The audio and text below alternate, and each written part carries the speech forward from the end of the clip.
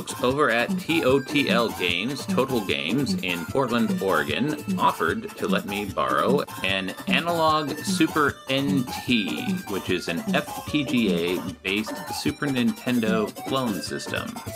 This bad boy was originally released in 2018 and originally retailed for $190. However, there haven't been any new consoles made in a while, and their particular copy goes for $499, which is quite a bit. Since it's an FPGA-based clone system, it recreates the Super Nintendo Super Famicom with absolutely zero lag with crisp, perfect HDMI output. It also has amazing compatibility and plays every single game that works on a legitimate Super Nintendo without any problems or errors. I tried a lot of obscure games and they all worked flawlessly. This thing is small, but it is physically heavy and full of some pretty complex hardware.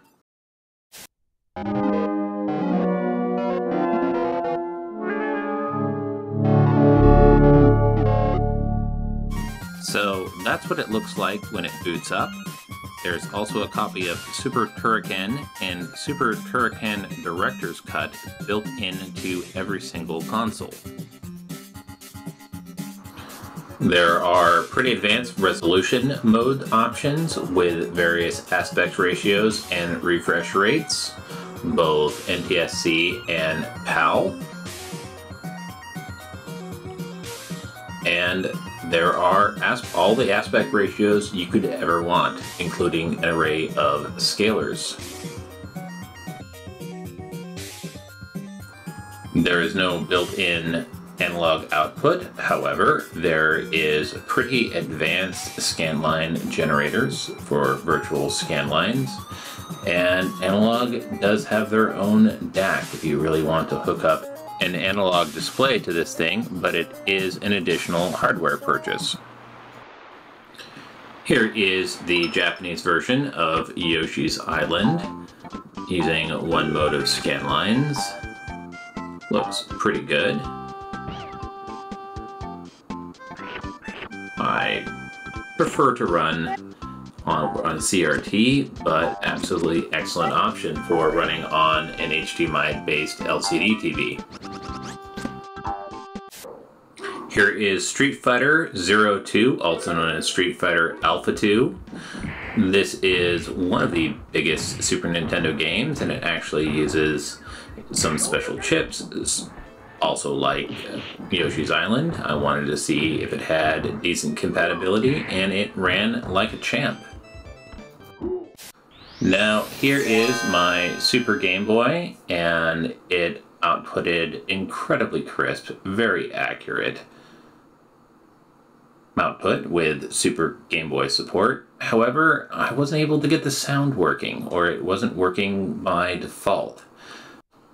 I did a basic Google search and I saw that other people didn't have any problems getting their Super Game Boy to work with audio output, so there's probably a setting somewhere to enable external audio sources, because the Game Boy, the Super Game Boy, is an actual real Game Boy placed inside a cartridge. The ever fabulous Marty Chan had her copy of Spanky's Quest and wanted to give it a shot. The Analogue NT had absolutely no problem running this quintessential monkey-based action puzzle game. I think this is Talking Parodius, and this one has a hard time emulating, has a hard time running on flash cards, but it absolutely worked on here. This is a legit cartridge, and all of the crazy talking and sound effects came across just fine.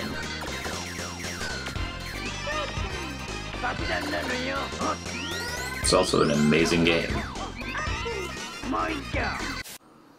Tried out my Super EverDrive. I think this is a X6, and it worked just fine. The Analogue Super NT had absolutely no problem playing a game off an EverDrive. In fact, I actually recommend using an EverDrive if you have one of these things. Since the console is stylishly black and the Killer Instinct cartridge is also stylishly black, I had to give it a shot. Also, I don't really need an excuse to play Killer Instinct. It's a rare game, but it's awesome. Very 90s. It doesn't get more 90s than Killer Instinct. So there is no built-in wireless, so if you want to use a Bluetooth or wireless controller, you have to actually use a dongle one. I prefer the 8bitdo 2.4G wireless.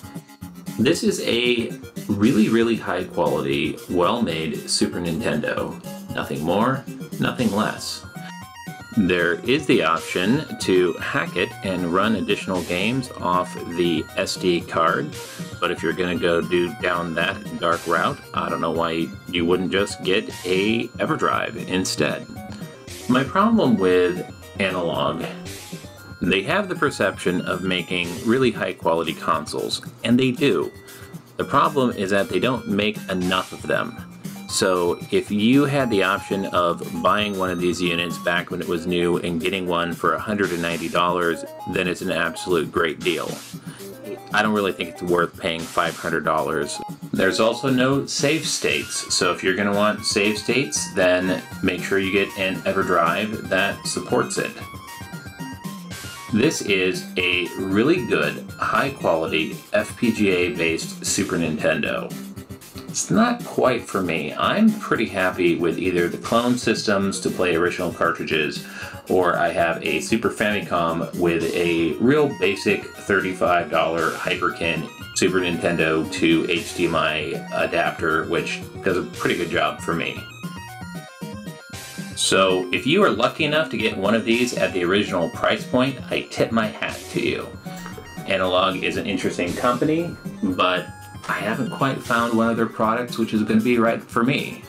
Don't forget to like, comment, and subscribe. This is 8-Bit Joystick. Stay awesome. Play retro.